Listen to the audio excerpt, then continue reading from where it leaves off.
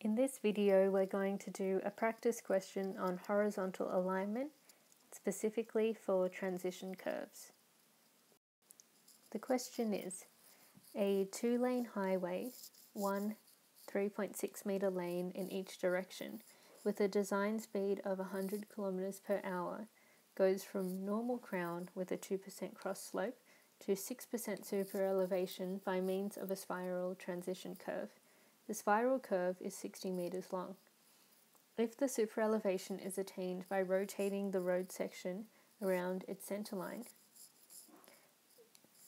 draw a cross-section of the road at 10, 20 and 50 meters from TS. The text that I underlined in the previous slide is now shown here in bold. Our solution approach is to calculate the tangent runout length, calculate the height at crown rate, calculate the height at full superelevation, and then using these known values that we've calculated, we can use similar triangles to calculate the height at 10 meters, 20 meters, and 50 meters from TS. Let's extract the required information from the question. We're told that each lane is 3.6 meters in width. Therefore, the width of the road must be 3.6 meters times 2, because it's a two-lane highway. We're also told that the design speed is 100 kilometers per hour. A normal crown has a 2% cross slope, and the superelevation, in this case, is 6%.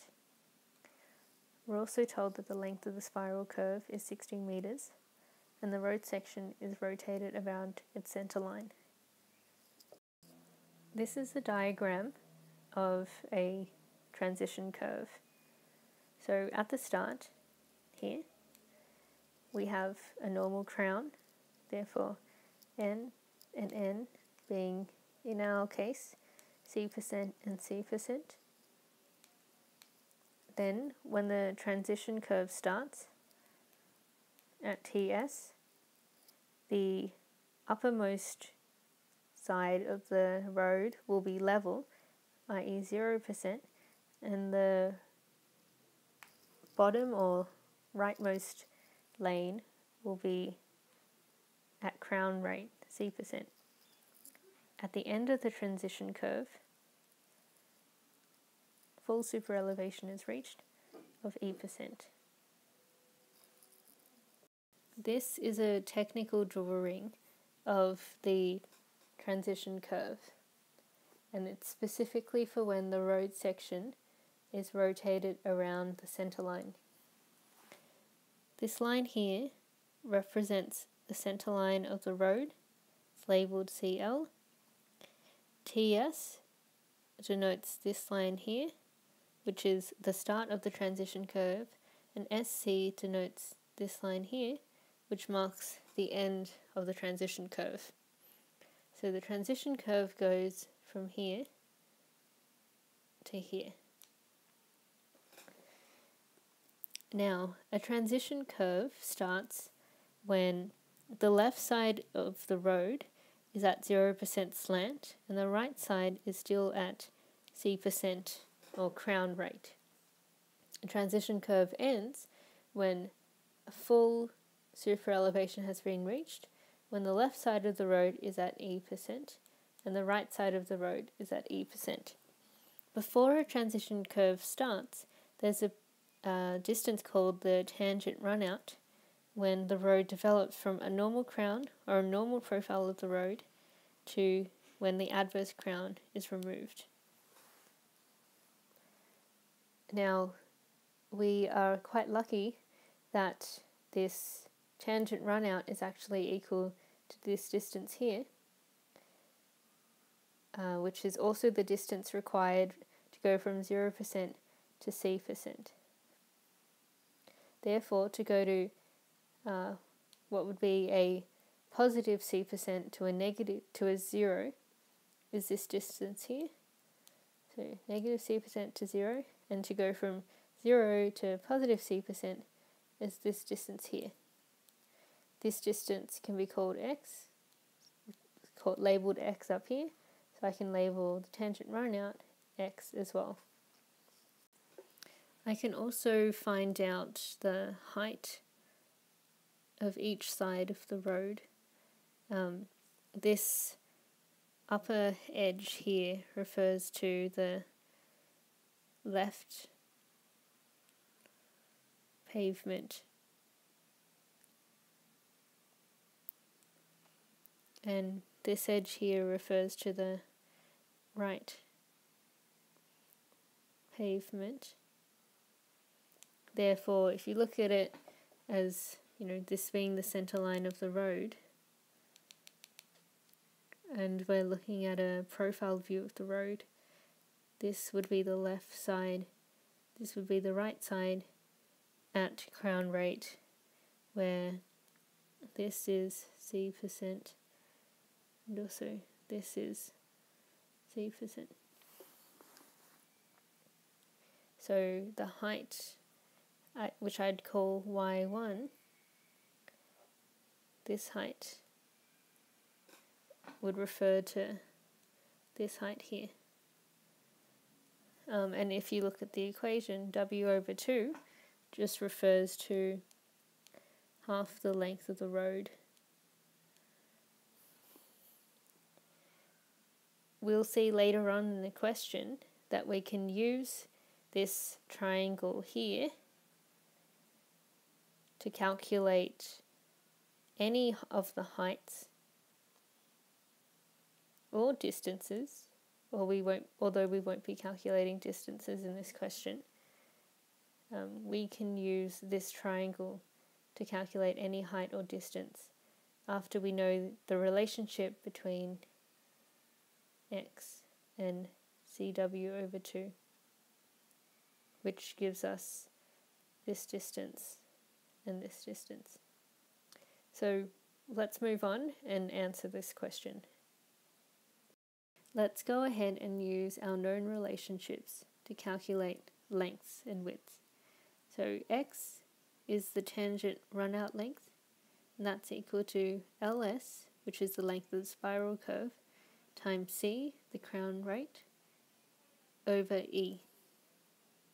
ls times c over e is equal to 60 times c.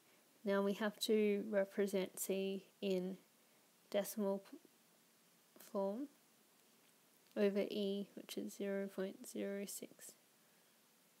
Here I've got c, e, and ls. Putting this into my calculator, I get 20 meters.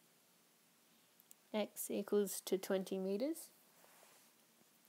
For the height at crown rate, y at c%, this is equal to this value here, c 0.02 times w 7.2 over 2. Putting this into my calculator, I get 0.072.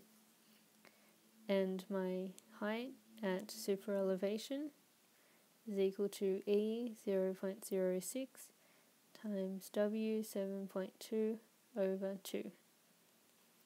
Putting this into my calculator, I get 0.216. This slide just shows the working out from the previous slide in a typed out form. Now that I have a few figures, I can put them into my diagram. So x is equal to 20 meters. This height is equal to 0.072, and this one is equal to 0.216. To calculate the height at 10 meters from TS, which is around here,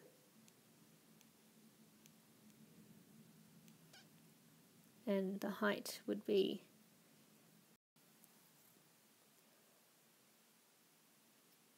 about this high, I can use my similar triangles because I know, taking that triangle out, I want to know this height, y10, This is the width along the triangle, 10 meters. This height at 20 meters would be 0.072. Therefore, using similar triangles, y10 over 10 be equal to 0.072 over 20. Y10 would be 0.036 meters. Similarly, for y20, I already know what this is because at x equals 20 meters, it's the crown rate. Therefore, y20 is simply equal to 0.072. And then at y50, I can again use similar triangles.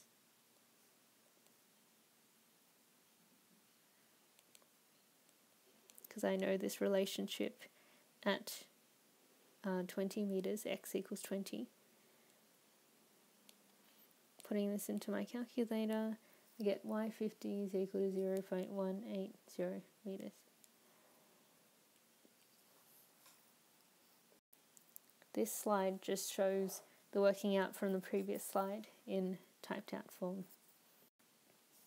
So now I can draw my superelevation diagram, and I can show the development from a normal crown to when the adverse crown is removed, when the crown rate is again achieved, and then when the superelevation is finally achieved. I can show how I go from the start to the end of my spiral curve at 60 meters long, and what height we have along the way at 10 meters, 20, and 50. This diagram is what would be required to answer the question. Also, I can write, therefore, the height at 10 meters from TS is 0.036 meters, 20 meters from TS is 0.072 meters, and 50 meters from TS is 0.18 meters. Thanks for watching this question, and good luck.